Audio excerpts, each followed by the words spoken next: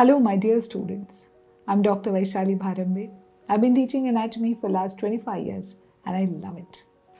Today I'm going to talk about non-disjunction. Every mammal, has their own set of chromosomes. For example, horses have 64, chimpanzees have 48, dogs have 78 chromosomes. Okay. Similarly, man has 46 chromosomes. The diploid number in man is 46. The haploid number that is carried by a gamete, okay, one from the father, one from the mother, is 23. Any difference in these basic numbers can occur because of something called as the non-disjunction. Can you say it once? Non-disjunction, right? So this number that you are seeing as a constant, 46, is altered if there is something called non-disjunction happening in the parent. Okay, so let's see what is non-disjunction. Non-disjunction is a genetic event in which homologous chromosomes, that means chromosome pair of 1, pair of 2 or XY also are homologous chromosomes, or sister chromatids refuse to segregate into two daughter cells at the time of meiosis. Okay, or even mitosis, but meiosis is what we are talking about today.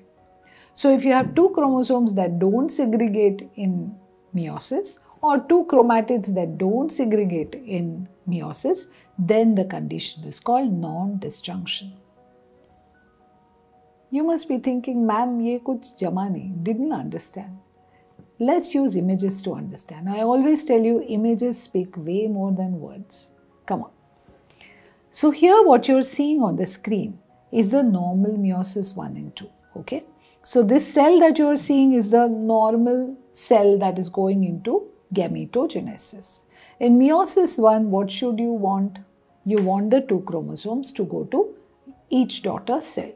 So yes, it happens. In meiosis I, one of a pair goes to each of the daughter cells. Normal. Now the cell goes into meiosis II. This time, if you recall, the chromosomes split in the center. One chromatid from each goes to the daughter cell. Accordingly, you can see one chromatid each has segregated into daughter cell. So as you can see, 4 normal haploid gametes are produced. Take a good look at this image because this is where the abnormalities are going to happen in the next slide. Okay, so parent cell, meiosis I, meiosis II, formation of normal haploid gametes. Okay. Now let's see where the problem lies in numerical chromosomal abnormalities. Right. So now here you are seeing the same parent cell. Okay. In meiosis I, what the two chromosomes do? Hum saath saath hai. We will not leave each other. We are damn good friends. Okay. So what happens? The two chromosomes of a pair go to the daughter cell together. They don't segregate at all.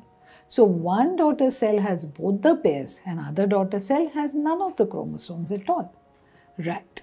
Now when this cell, this abnormal cell goes into gametogenesis, what happens? The chromatids separate to give rise to daughter cells or gametes which contain both the chromatids of a pair. Such a gamete is called as a disomic gamete. So now you have a chromosome which instead of having you have a gamete which instead of having 23 chromosomes has got 24 chromosomes. Okay. Now let's see what happens. A normal gamete comes from the parent. May it be father or may it be mother. And what happens? You have a progeny which is having 2 chromosomes of a pair from one parent and 1 chromosome of a pair from the other parent. What has happened? This is how trisomy is produced. Have you understood this? So the gamete must have only 1 chromosome of a pair. When it has 2, it results in trisomy. Meanwhile, this other empty cell which hasn't got even one of the chromosomes of that pair divides, giving rise to a pair of gametes which is nullisomic. Just take an example. Supposing both the X's have gone to the other side and this one has got no X chromosome. Okay. So now it gives rise to 2 gametes which have no X chromosome at all. Okay. Now they fuse with a normal gamete. So that normal gamete was carrying X. This one has no X. The progeny has how many X? Progeny has only one X now. This is how monosomy is produced. Okay, this is extremely interesting and it's somewhat mathematical. So if any of you out there enjoy mathematics, then I think you will enjoy this. I love it. I hope you do too. So this is how trisomies and monosomies are produced. This time we saw non-disjunction in meiosis I. Let's see if non-disjunction in meiosis II produces trisomy again. Come on, let's take a look. Normal parent cell, meiosis I, normal. Chromosomes decide to segregate into daughter cells. All is fine with the world. This time, however, when meiosis II occurs, there is no segregation of chromatids. Both chromatids go to the same daughter cell. Formation of a disomic gamete. Again, the leftover cell is monosomic. Leftover cell is nullisomic. Okay. So one cell has got no chromosome of that pair. Other cell has both the chromosomes of that pair. Now when there is fusion with the normal gamete, there is production of what? Trisomy. This is how non-disjunction in meiosis I or non-disjunction in meiosis II produces trisomy/monosomy. Please practice this on paper. This is me telling you, it may look very simple now, but when you try to do this yourself, initially you will face some challenges and later on you will have what is called as a eureka moment. When it just clicks in your brain and you feel, oh, this was so easy. I hope you find that moment. When I did this once and I drew it and actually I animated it, I found myself thinking, this is so beautiful. And that's why it is here in front of you. I'm sharing it with you. I hope you enjoy it as much as I do. Of course, the end product of these abnormal divisions results in numerical chromosomal abnormalities, which is what is the topic for today. Right. So what causes disjunction? Why do non-disjunctions really occur? Non-disjunctions occur because if you are exposed to ionizing radiations, which is what happened in Hiroshima and Nagasaki, or maybe you have some viruses, you're exposed to chemical carcinogens. Now this is where we make our point.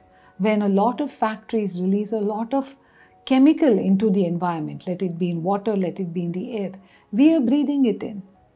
Why are we protesting against it? Because we are saying that these are carcinogens. These can trigger off non-disjunctions in our body, resulting in these abnormalities.